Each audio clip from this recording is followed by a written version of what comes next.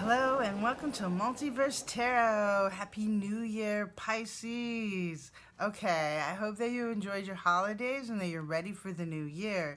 This is the January 2018 Pisces Horoscope and Tarot card reading. This is good for Pisces, Sun, Moon, or Rising.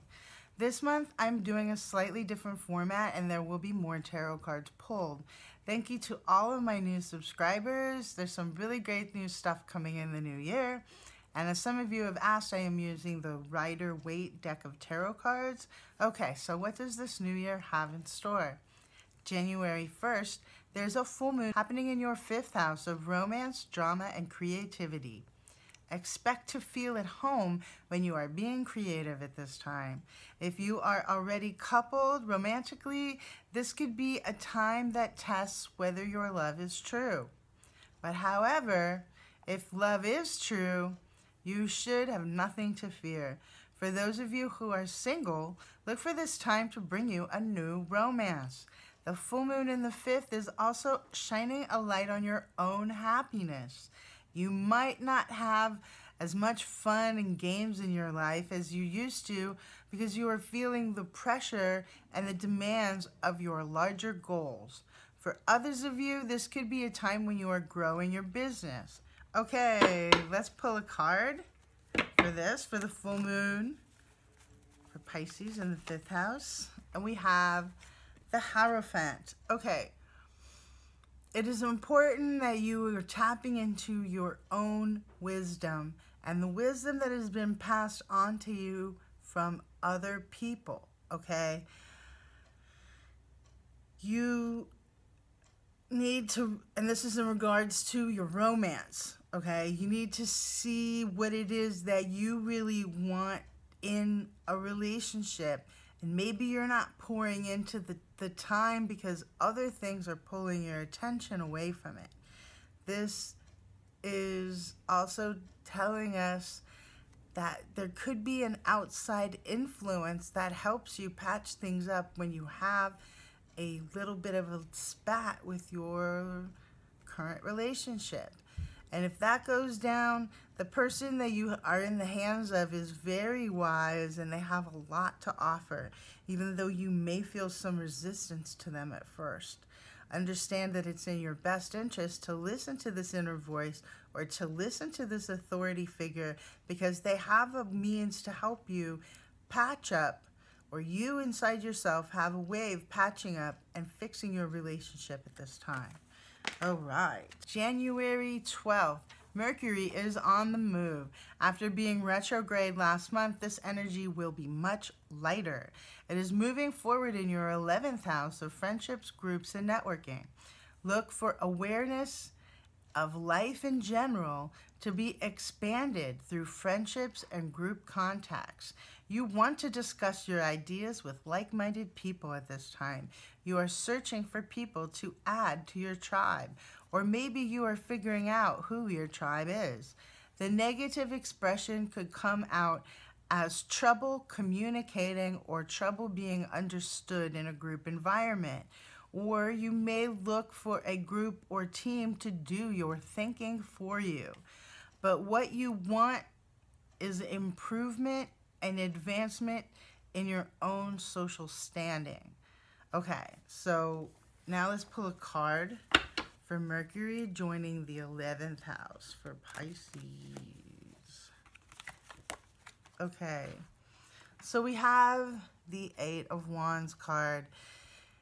You're going to feel the best when you are plugged in and operating within a group mentality. It's time to look for like-minded people, to look where do you actually fit in, and what is it that makes you unique. And maybe there are other people who are into that same thing that, you know, maybe you're into, I don't know, something like some sort of video game, and you're going to find a whole community of people who spend time playing and operating in this video game, and they have a lot to offer, and you just want to talk and talk and talk and talk. But it could be in any arena of life, something that's going to come up and fascinate you, and you're going to be plugging into the group mind. Make sure that you still keep your own identity. Okay. January 16th, add one more celestial body to your 11th house. The new moon is happening in the 11th house as well, joining all those other celestial bodies already there. Pluto, Saturn, the Sun, Venus, Mercury, and now the moon too. This is bringing a spotlight to a new aspect of the energy that we were just discussing. But this is asking you to look at, what do you dream of? What are your wishes for the future in regards to yourself and in regards to the team and groups that you are part of? This theme is here to stay for at least 2.5 years till Saturn transits out of it. Pluto will be remaining here for 10 plus more years, I believe. And the new moon in the 11th house, you're seeking security and comfort and a true sense of belonging through groups and friends. You may just be realizing that you want more friends. Put out your intention in the right way. I want friends that are into science, that know about JPL, so I can learn more. This is just an example of the energy I'm talking about. So put whatever you're going to put out at this time are the type of friends and groups that are going to come back to you.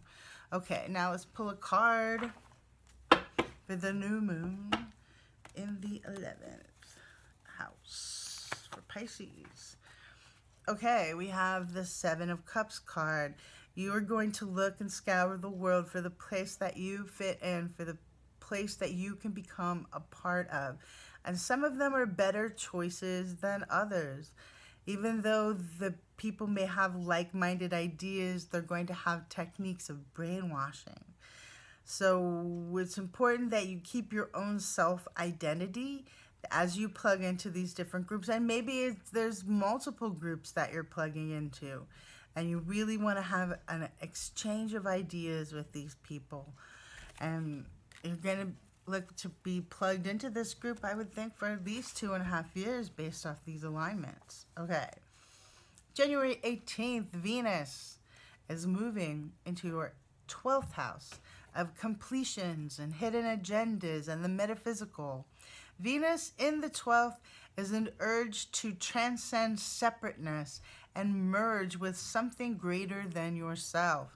Give in to the urge to abandon the self, let go, and merge with the divine. You are looking for total fulfillment at this time.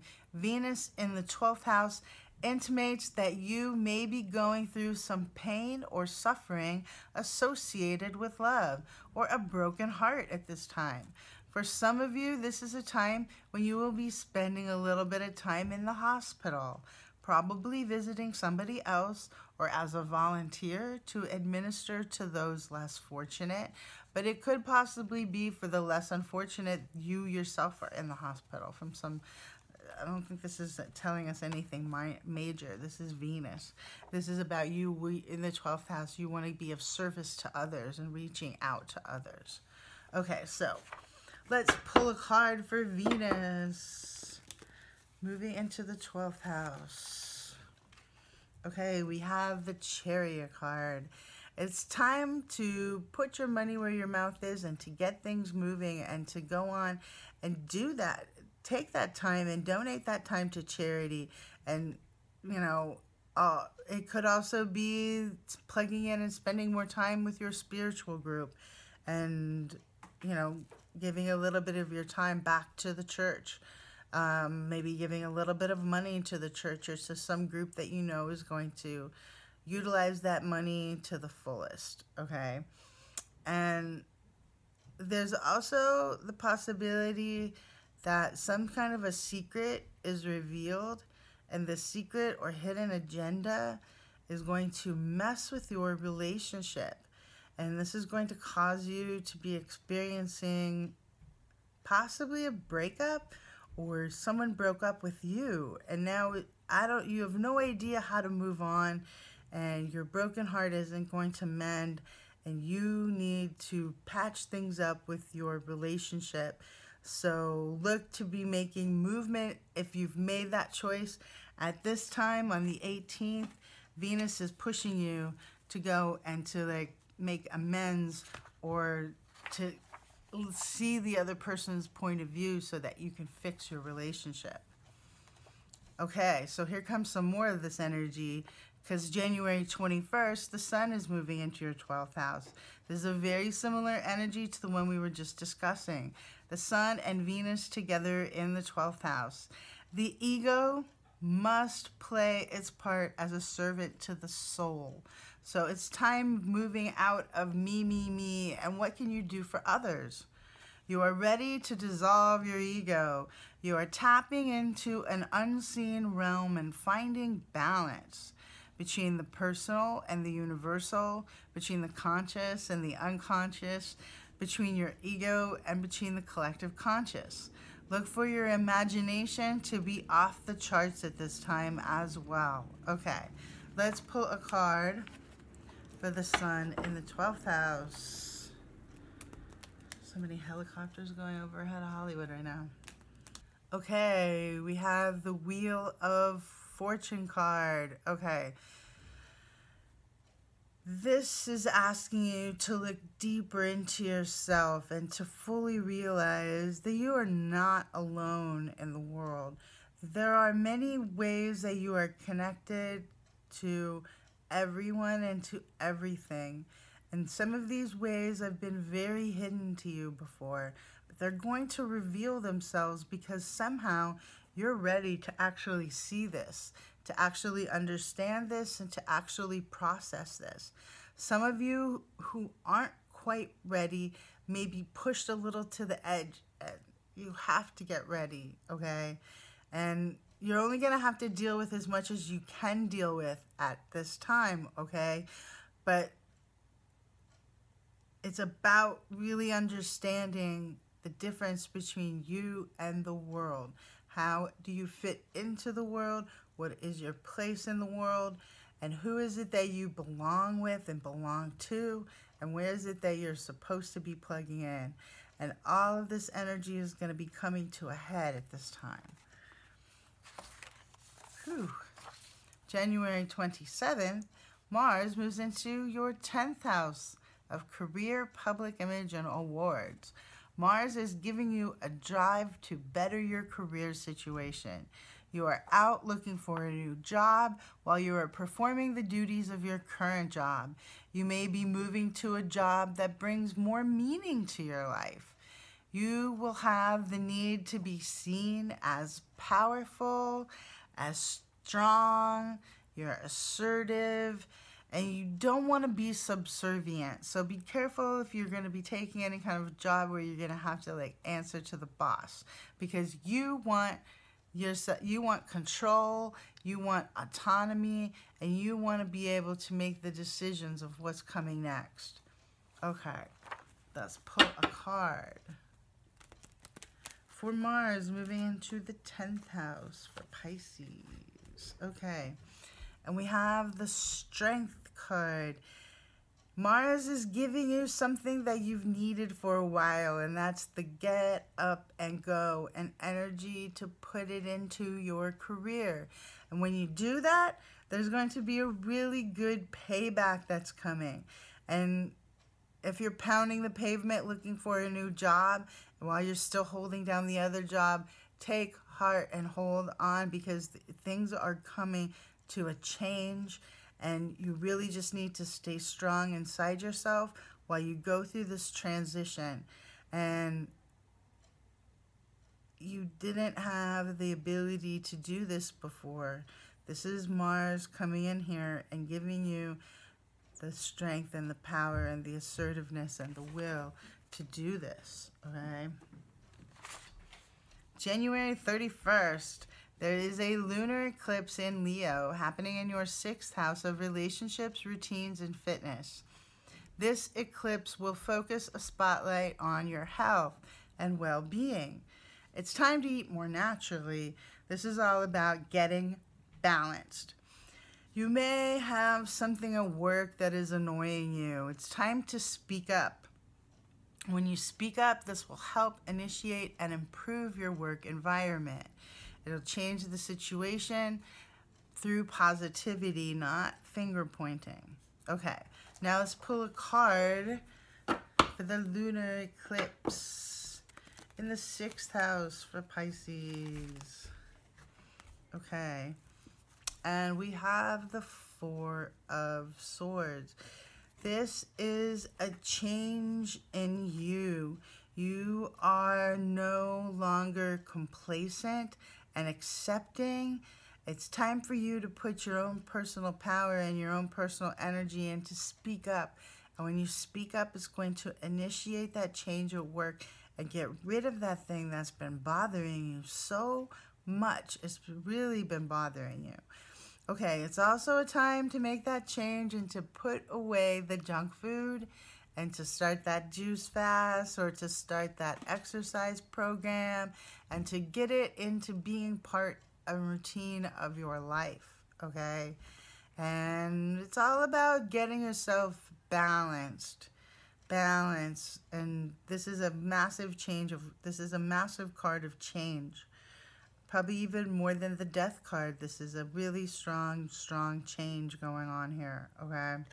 Okay, so that was all the major alignments for the month. Now we're going to pull some general cards. And the first card is for your health and your energy. Okay, your health and your energy. Things have reached a tipping point. And your health and your energy have become a little difficult to manage. That's because you've been putting so much junk into your body and it's overwhelming your system. It's really time that you get a control on this. You have a fair amount of energy, but you may be directing it in too many different areas and too many arenas of your life. You have a lot to handle this month and you're gonna have to keep yourself recharged and ready to handle it all. So make sure that you do stick to those routines that are going to help you stay healthy and balanced. So your health and your energy is all going to be very dependent on your own activity this month. Okay, now let's pull a card for career and money. Okay, the High Priestess. It's time for you to get on your high horse and to speak up at the things that aren't working for you at work. And maybe it's time to make a complete switch and to move from one job to another. And this will be so that you are actually doing a job where you feel like you are much more of service to others, that you're actually doing something that's meaningful and valuable. And also, this is also about balancing yourself and bringing balance back to you. Your money flow should be similar to the way that it was last month and stay status quo. Even though you are switching from one job to another, you've prepared for this. So that's going to stay very balanced. There is no difficulty. I mean, I guess if you had difficulty in finances last month, it could be the same kind of a thing. But the career switch is going to bring you peace and balance that you've needed, okay? Now we're going to pull a card for family, love, and social. Okay. The Knight of Wands card. It's very important for you to dictate the path that you're taking this month in regards to your family, in regards to your relationship, in regards to your friendships. You may be actively seeking to add more friendships to your life this month. And this is you going out with your own idea, meeting people who are going to have a similar idea. And some of what you're doing may actually cost you money to join these groups. I would make sure that that's at a minimum so that you're not being taken advantage in some way. And this is also you in dealing with your relationship, whatever snafu is coming up in your relationship, and how this is going to be you coming out of the relationship or handling the problem within the relationship and repairing it. Because even if you do take this time and suffer a broken heart, there's a very good chance that the relationship can be mended again if the right thing is done, okay? But it's going to take a little bit of action on your part where you actually hear the other party, okay? Now, let's pull a card for your mind and your spirit. Okay, we have the Ace of Cups. Spiritually and intellectually, you are very on track. You have a high level of imagination. Make sure that you're putting that into the right place and your creative juices are flowing. You feel things in a new way. You see things in a new way.